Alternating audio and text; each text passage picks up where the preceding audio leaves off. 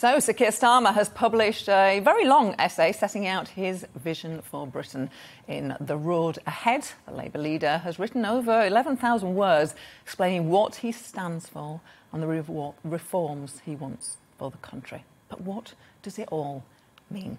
My next guest is Baroness Jenny Chapman. She ran Keir Starmer's leadership campaign and then was his political secretary before joining the shadow cabinet. So if anyone can tell us what all of this means, it is Jenny. Lovely to see you again, Jenny. Thank you for joining us. It's quite a lot to wade through in this pamphlet.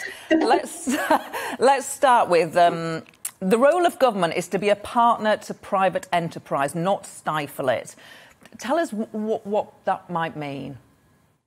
Where that comes from is this year in the summer, Keir spent the whole of the summer going and speaking to people in places like Blackpool, Ipswich, talking to people deliberately who are just not Labour voters, who haven't voted Labour for a very long time.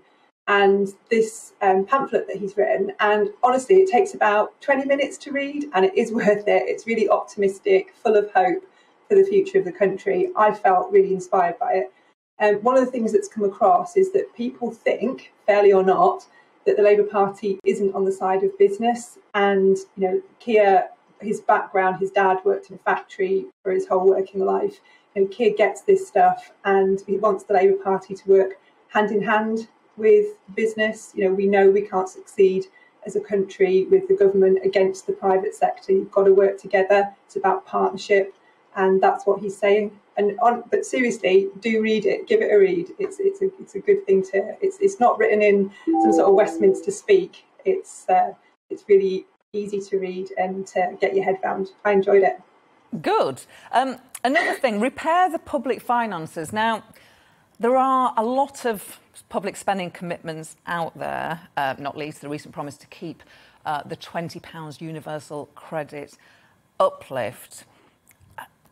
Do you think it's achievable?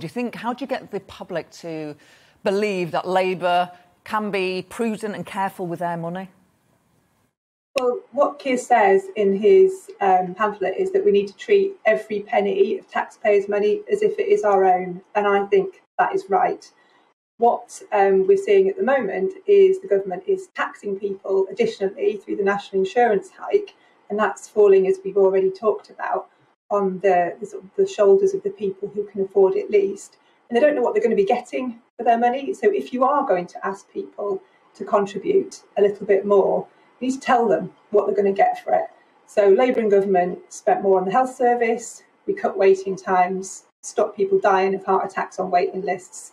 And that's what people got for that investment. We need the same kind of approach. In his pamphlet, Keir talks about mental health and saying actually people are waiting, especially young people, are waiting far too long to be assessed and to get the therapies that they need to support them with their mental health problems. This keeps people away from the workplace. It affects their relationships. It's really damaging for society. So let's give the NHS, a target on that and say we want you to, rethink the way that you provide these services to support people who need them. The NHS is more than capable of doing that. It's proved it in the past, but they need a government who's going to work alongside them to achieve it. So it's about real people's issues, things that they need government to work with them to solve. And, I think that there's some really good examples in there for the sort of difference that a Labour government led by Keir Starmer would make to the country. The party in recent years has been squabbling over its own past rather than focused on the future of the country, is one line from the pamphlet. Why does the Labour Party love to squabble so much? And I bet there'll be a fair amount of it next week at conference, won't there? I don't know. I think, it's because we're passionate and we care an awful lot. And there isn't anybody in the Labour Party, even people that I fundamentally disagree with on certain issues, there isn't anybody that doesn't want to see a better future for the country. And part of it is because we do care. I do think, though, that we have been too quick at times to disparage some of our achievements of the past. And I think that the Labour government from 1997 to 2010 made huge strides, really changed lives, took a million children out of poverty, eradicated pensioner poverty, transformed the health service, close the education gap. There are some lasting differences that Labour made in government, but sometimes the last people that you see promoting that and championing that in our communities is the Labour Party itself. And Keir's saying that needs to change. We need to be proud of our record. And because if you're not, if the Labour Party isn't proud of its own record, why would a voter, trust us with their future, their kids' future, their mortgage, their pension, all those important things that governments have a share and responsibility for? We have to be proud of what we've done in the past and remind ourselves of those achievements. It never felt like Jeremy Corbyn was that proud of the last Labour government. He rebelled against it when during that Labour government a lot. Is that Corbyn era over? I mean, in that Jeremy Corbyn is no longer a Labour MP. He still has people who appreciate many of the things that he said, and even someone like me, who is often seen as being at the extreme other end to Jeremy's vision for the country, there's lots of overlapping things. We both care passionately about eradicating poverty, about equality of opportunity, about Britain doing good in the world. Those are things that are shared across the Labour movement. And it's a bit like, Joe Cox said, let's focus on the things that unite us, not those things that divide us. And I think there are many, many things that unite us in the Labour Party. I don't kid myself that the Labour conference this year is going to be a tea party. There are going to be some big rows, but that's what conference is for. It's for doing these internal Labour Party bits of business, as well as, and I think Keir's speech will do this, as well as speaking to the country and saying, here I am, I want to be the Prime Minister. This is why, this is the kind of country that I want to create. Come with me. And, we've got to do both things next week in Brighton. Now, he wants to reduce members' say in future Labour leadership elections. Is that going to be voted on next week? He's having a conversation at the moment with senior figures in the party and in the trade union movement to try and see if there's a sort of consensus about how we can move forward on this. For most of the Labour Party's history, these decisions have been made by what we call a kind of electoral college process, where the decision is shared across the movement.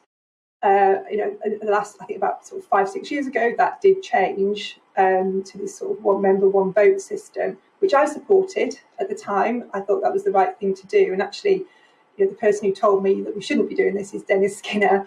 And I think, because he said, you end up with massive entryism, you're going to end up with factionalism, dogging the party. And actually, I'm afraid, Dennis was right about that. And I think there is too much factionalism and we are far too inward looking, or have been as a party.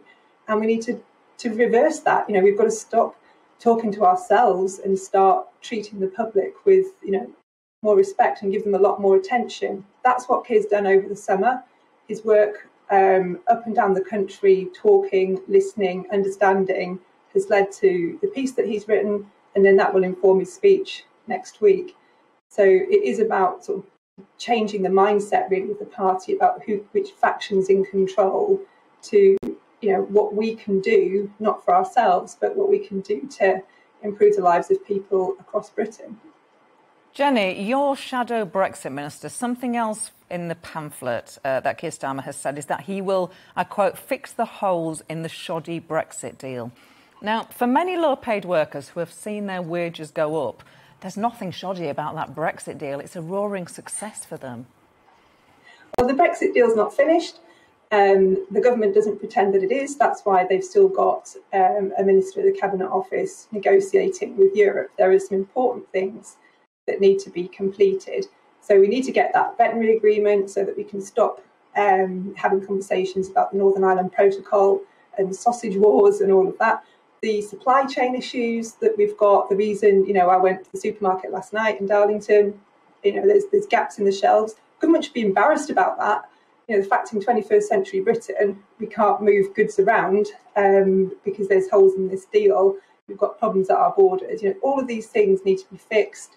The creative industries, big part of our economy, they've got real problems. It's going to affect the earning power of our country if we don't correct these things. So there's still stuff to do.